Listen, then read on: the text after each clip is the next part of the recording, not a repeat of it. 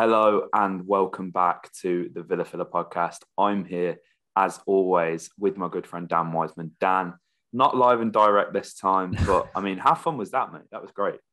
Yeah, brilliant. Something that I think we're going to do a bit more, aren't we? I think we were sort of Yeah, saying man. off air yesterday that the plan going forward would be to go live to announce a player when the news drops and all you guys are coming to YouTube looking for our take on things. We'll go live to discuss it, and you can we ended up going a bit off piste yesterday, didn't we, mate? Like people were coming at us with questions of their own, and we ended up talking about all sorts. So we thought we'd give Cal his due diligence today, but I think this is going to be the way forward, isn't it, mate? We'll do the live when we announce the transfer, and then afterwards we'll give you a bit more of a deeper dive. We'll try and stay on topic in an episode that comes out afterwards, which hopefully will tell you everything about what you can expect from Calum Chambers, mate.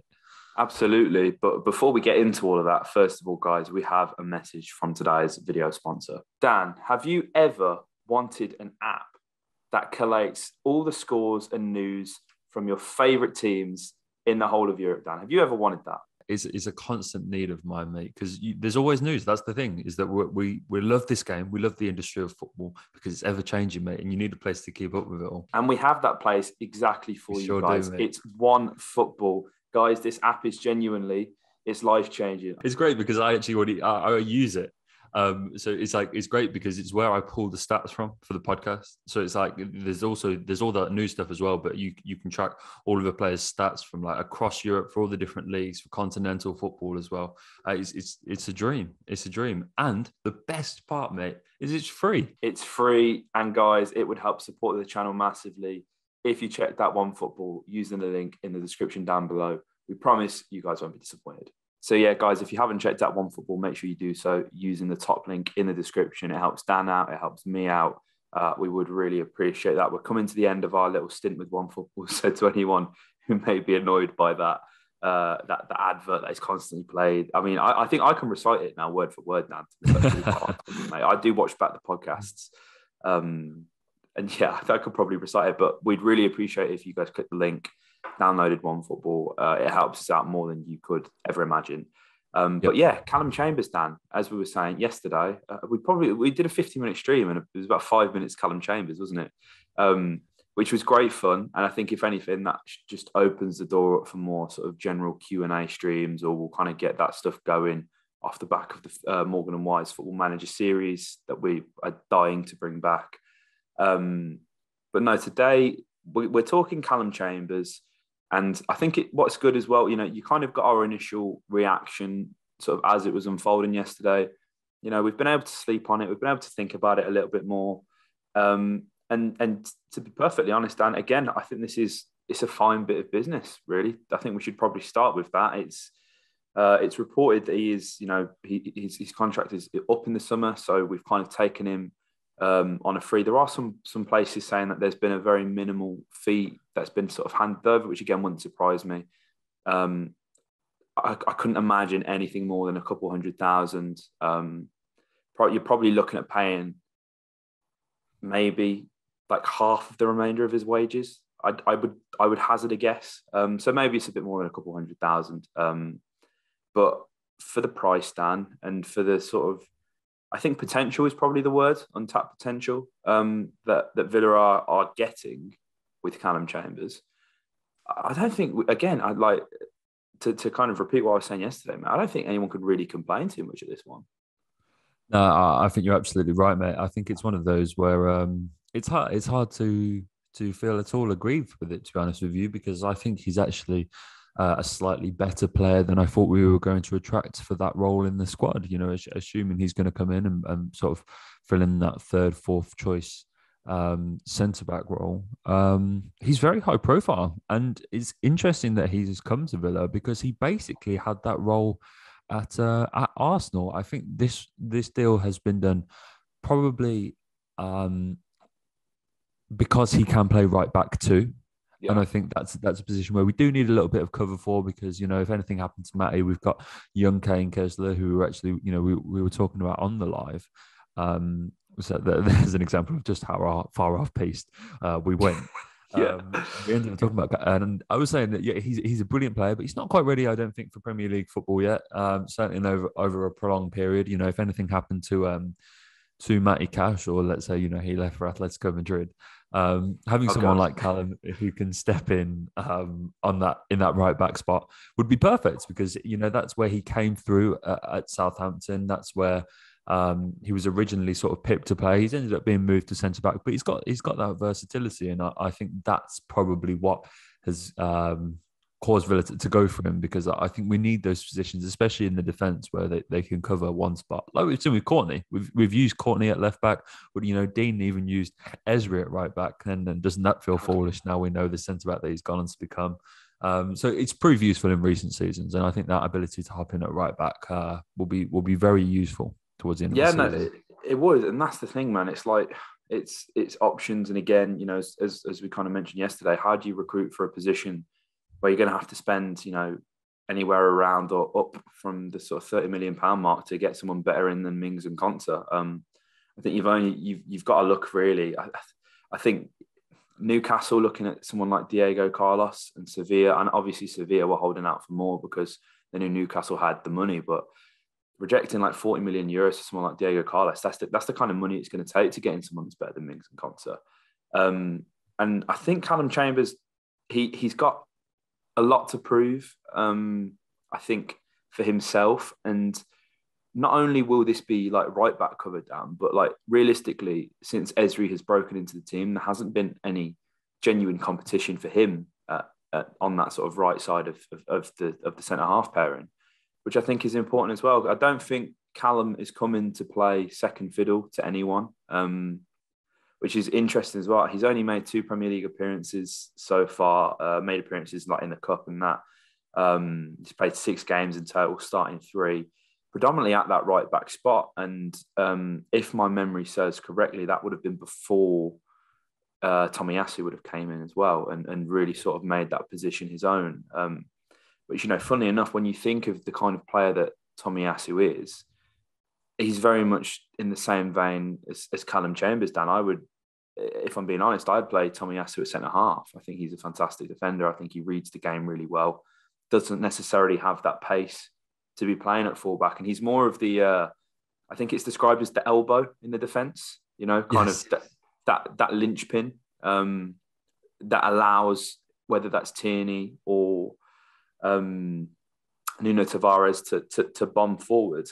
I think they're quite similar, and if I'm being honest, I'm a bit excited about this, Dan, because there's not too many stats for us to go into, which is kind of frustrating because, again, the guy hasn't really played too much football this season. But, some impressive things just to note from just a little surface level research. He's averaging 89% pass accuracy, which is wonderful. 98% of his passes he makes in his own half are accurate, which is remarkable. That is exactly where you expect it to be, if we're being honest. But, not everybody can play out from the back. So that's something really important. And we know that he's comfortable on the ball. He's averaging about 1.5 interceptions per game, which, again, them stats, it's kind of hard to draw a lot from that because he's been playing fullback. Realistically, that isn't a position where you are nabbing the ball. You're stepping in front of a winger and nabbing the ball. Usually you are chasing the winger and having to put some tackles in and do the hard work in that sense. But again, I think it just makes sense on a lot of levels. And I think the point, again, to reference something I mentioned on the live yesterday, like bringing him on free, and let's assume we're paying him like 80 grand a week. I think with the way Villa's wage bill is, we can afford to be spending a bit more, and he would have been on quite a bit at Arsenal. So I think 80 grand a week is a conservative guess. So across the season, that's barely over like 4.5 mil. We've got him for free. Obviously, there's been a nominal fee that has been included allegedly. You're not going to get this much sort of unfulfilled potential for that cost. And again, to reference Newcastle, Dan, while they're going out and trying to chase, Diego Carlos for €40 million, we've gone and signed Calum Chambers for free. that is a player who could most definitely walk into Newcastle and improve their defence like to no end. Yeah, 100%. I think that's the perfect word for it, mate. It just feels smart. I think it's, we have to consider as well. You're right. There's not a lot of stats for him this season. The most recent appearance he made was in Arsenal's 0-0 draw at Anfield with Liverpool in the Cup. He was actually on the bench, but ended up playing about 80 minutes because Cedric Suarez started at right back, but he had to come off. I think it was after about 10 minutes or so. So it's one of those where we've seen him play quite recently and keep a credible clean sheet. So, there's that recency stuff. But if you look back at his whole career, 151 Premier League appearances, 27 appearances in European football across the Champions League and the Europa League, 3 England caps. He's won an FA Cup. And here's where it gets really interesting, mate. So he's actually made more starts at right back than at centre back. So perhaps that is the position that he's being brought into to help out with. Maybe it is right back more so than centre half. He's made 103 appearances at right back, 82 at centre half. But then this is what's very interesting, is he's made 40 appearances in the Premier League in defensive midfield. Now, I saw, he had a loan at Fulham, and I saw a few people banning him out on social media the other day, and I do apologise. I'd like to think I've got a decent knowledge of the game, but I'm not too familiar with Fulham's 2017-18 season. If I am, I certainly can't recall much of it. But I saw a few people saying that he won Player of the Season playing in defensive midfield. And I checked it out. He did indeed win Player of the Season, and given the amount of times that he's played in that position, it would make sense. And as we know, as Villa fans are very keen to address, we are looking for a defensive midfielder, apparently. And so that is another position that this guy can cover. And I think when you put it together, yes, there's this nominal fee involved. I mean, the amount of money that we're paying his wages, it still feels, I still feel like that people will worry about that. But I mean, guys, if we want to go to the top and we want to get into Europe, we've got to get our heads around the fact that in today's game, 80 grand a week isn't a lot when you're shopping and you want to be playing in that kind of market. You want to be going and playing Europa League football, you've got to be looking at paying players above 6 figures, if you want to be bringing the top names in. So it's one of those where, just feels like smart business, mate. We spoke about it on the live being a bit like the Ashley Young deal, where it just, if you struggle to come up with any possible qualms, I think it's the same. And in the same way that Young has been not a bit part that feels a bit harsh, but he's had his moments this season where we've needed him to come in and he's done a job. I think Calum will be the same. He's someone that you can rely on, someone that you can bring into the team in a variety of different positions, and you're going to get a 6 or a 7 out of 10 every week. And that when we're in this game of chasing consistency and finding consistent results to get us at the table, can be very important. For sure, man. And, just to kind of take a little look at his time at Fulham, in the midfield, he's standing around that 6 feet mark, which again would add a lot of height to our midfield, which we don't really seem to have. I mean, we're like 6'3", Dan, 6'2", and we are probably giants in comparison. But that extra bit of height at the base of the midfield is something that I certainly would like. I think everybody would like in their ideal DM. And ultimately, again, there isn't too much to judge him off in this position, but some things that have impressed me are, first of all, his pressures when he was at Fulham. 261 across the whole season. Again, he's got that height. He's a bit more of a physical presence. His tackle success rate wasn't as impressive as I would like, at around the sort of 38% mark. Again, it's his first season playing competitive football in that position. I don't think you can look too much into that, if I'm being honest. But what I'm liking about what I'm seeing here, Dan, is again with the high pass completion, with the pressures up there being at quite an impressive number, in my opinion. This is someone who is a proactive player in this midfield, and how many times are we complaining about Dougie or Marvel, whoever, maybe just being that little bit too late, letting the game go by and being reactive. I think ultimately, what we're seeing is someone who wants to be on the ball and is constantly looking to win possession back for his team. And when he has the ball, you can trust him to lay it off to a teammate. As well, when he was at Fulham, in the sort of the middle third of the pitch, he's averaging. I don't know why I've said averaging. He's made around the 1,100 mark, and he played 28 games. So I guess that averages to around 30 touches a game, if my maths is correct, in the sort of the middle of the park, exactly where you expect him to be. That's one that's really impressive. I think it can be better. It just depends, and I don't think we'll really know until he plays for Villa, Dan, what the plan is with him, because he is so versatile. I don't think he's going to come in and play DM, but it would be quite interesting to see him sort of anchor that base of the midfield. Yeah, I think this is probably a shame when we're out of the cups, because they would have been a perfect chance to try that. If we had some FA Cup games against lower opposition or anything like that, it's a shame we didn't get through against United, because it would be really interesting to try that out, because he's got a great frame for it. He physically he would stand up to that test, and as I said, if he seemed to do very well in that position for Fulham. So I think when you look at those kind of assets, and the fact that Arsenal fans weren't too pleased.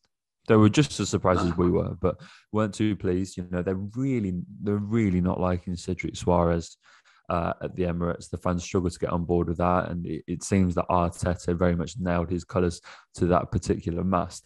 So it's one of those where I think that's always good as well. When you can see that other fans are slightly aggrieved to be letting him go, that's usually a good sign. He's someone that sort of has really been on a bit of a renaissance in recent seasons, doesn't it feel that he sort of fell off the map a little bit, and then in recent years he's sort of come back into the limelight a little bit more, and you're starting to hear his name. And I think this is a good move to slightly move out of that sort of a small fish in a very big pond at Arsenal, and sort of come into a club like Villa, where it's a bit more personable, that there isn't that sort of egos in the dressing room, and he can come out and sort of mellow out and really establish himself and spend 3.5 years, which is a sizable contract that would take him just into his 30s, playing some of his better football. We've got him for his peak years, and I think it's a nice environment to currently be in for a player like Calum, where he can step out of that kind of dressing room and what is a tumultuous period for Arsenal, to say the least, and come to somewhere where we're on the up. We're going to be trying exciting things, and who knows, we might be able to put that European experience to the test in seasons to come. It's an attractive proposition for him. It is, man. And guys, we'd love to know your thoughts on this in the comment section down below. I'm really looking forward to seeing him play. I genuinely am.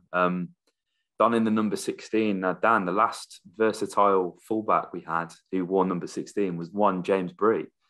Let's hope it goes better than that. As we expected, did it? I mean, I still think there's a player in James Bree. I mean, not for where we're playing, but he's back at Luton Town now, and I think that's another career that we've put down the shitter at Villa, isn't it? Really, it's a shame. But yeah, hopefully Calum Chambers has a more successful Villa career than James Bree. And let us know your thoughts on this transfer in the comments down below.